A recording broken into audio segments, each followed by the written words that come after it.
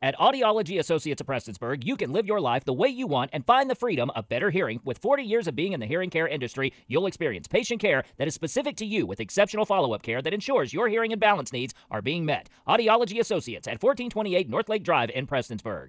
Floyd Central High School is seeing an increase in students expressing interest in military careers. During the fall semester, 3 seniors have enlisted to join the armed forces and defend their country, and another has returned from his first summer of boot camp. Floyd Central Assistant Principal and ex-Marine Chester McCoy congratulates his students on their decision. I can't say enough about these young men that have decided to, as you said, dedicate themselves to service to our country. I don't know that there's a greater honor as far as a career path or a job path, as far as and it is a job, it can't be a career, than to enlist or to join our military and serve our country. So.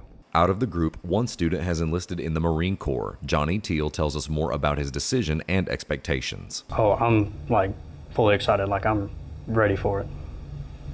It's a big decision, and I know it's going to change a lot of things for me. It's going to make me a better person, and I'm going to learn a lot of things.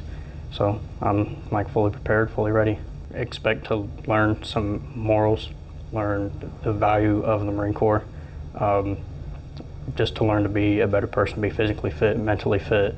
I'm just kind of, excited for it. If I was asked about my future, that's what I tell them, is that's what I want to do. I want to go through that training. I want to be a Marine. I want to serve my country. I want to, defend this country.